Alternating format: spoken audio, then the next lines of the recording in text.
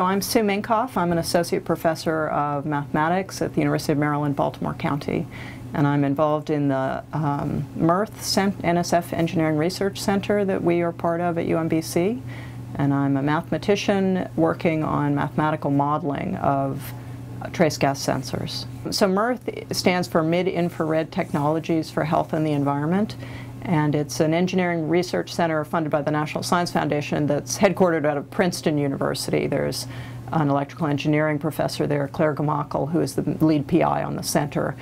And then there are a number of universities involved. So UMBC is one of the universities, Johns Hopkins, Rice, Texas A&M, and City College of New York, along with Princeton. And so there are a number of different things that the MIRTH Center is working on. One is to develop quantum cascade lasers, which is a big part of what the PI at Princeton is interested in. And then a second avenue is sensor modeling, sensor design using those lasers, potentially.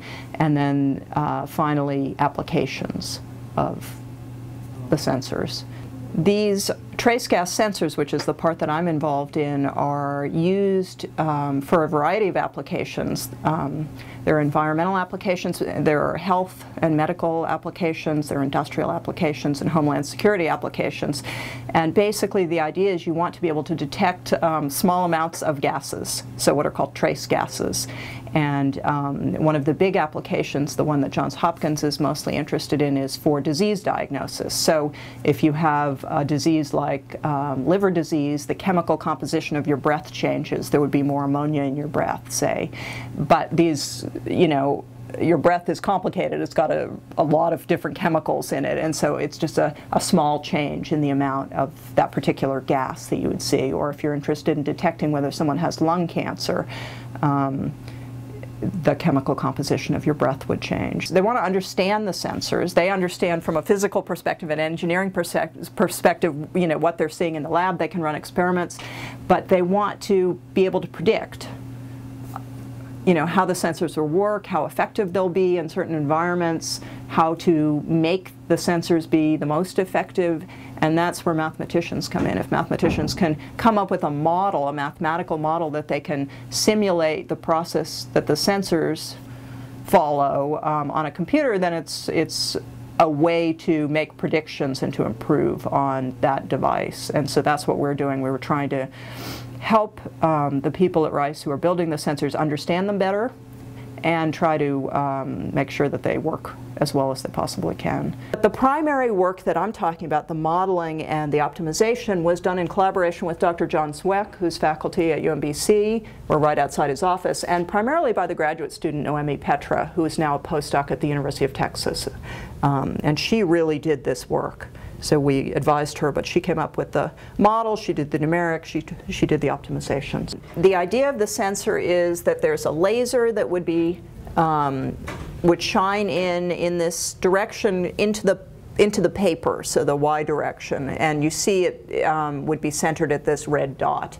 And you shine the laser in, and the idea is that you're trying to detect some particular kind of gas. So let's say you're trying to detect carbon dioxide.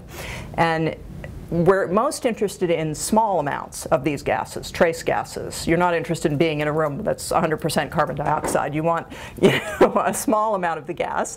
And if you send the laser light in at the right frequency, certain gases absorb certain frequencies of light, and so, or wavelengths. So the idea is that you send the laser light in at the right frequency to be absorbed by carbon dioxide. The carbon dioxide molecules absorb that energy, they get excited, and what we model is a tiny little thermal wave that occurs due to the heating of the gas molecules by the laser light. And so there's a little thermal wave that propagates out from that red dot, and it heats up the sides, the inner sides of these tines of the tuning fork. So you're not shining the laser light on the quartz. The tuning fork here is quartz. You're actually using the excitement of the gas molecules to cause a thermal wave that will then heat up the sides of the tuning fork. And so that temperature causes a stress and a deformation, and the tuning fork tines bend.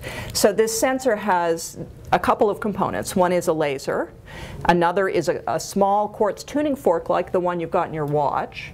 And when the tines of the tuning fork deform, and the tuning fork vibrates, if you have electrodes on the tuning fork, they can convert that deformation, that displacement, into an electric current. And then you can detect the current, and the size of the signal tells you something about the amount of gas that's actually present. And what specifically the physicist was interested in is, could we maximize the signal that we get out? So we've got a certain amount of that gas that we're interested in detecting present, like carbon dioxide. There's also noise, and so can you get as big of a signal out in the end as possible? And so what we were trying to do, so this is a picture of what's the standard tuning fork that he was using, which is a 32.8 kilohertz tuning fork. That's the resonance frequency of the tuning fork. And that's like the kind of tuning forks that are keeping time in your watch. So they're cheap. Couple dollars. But there are other tuning forks on the market that you could use, and one of the things that we were interested in is if we change the geometry of the tuning fork, say the width of the tines or the length of the tines or the gap between them, would the signal be greater? And here's a picture that shows the result of the optimization study. So this is a picture of the stress, the numerical stress that we solve for with the standard 32.8 kilohertz tuning fork. And here's a picture of the result of solving the optimization problem. And what you see is that it's maybe a little hard to see, but the main thing is the tines got really long and thin. And so if you remember the model, you shine the laser light in at the right frequency to excite the gas you're trying to detect. The gas molecules absorb that laser light. The thermal wave that is generated causes a heating of the tines of the tuning fork. They deform, they vibrate.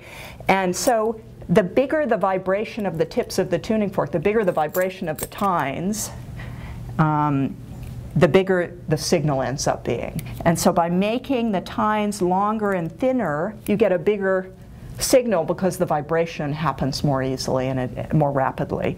And so this funny looking tuning fork gave us a 24-time bigger signal than the standard 32.8 kilohertz quartz tuning fork that was being used. And that's significant.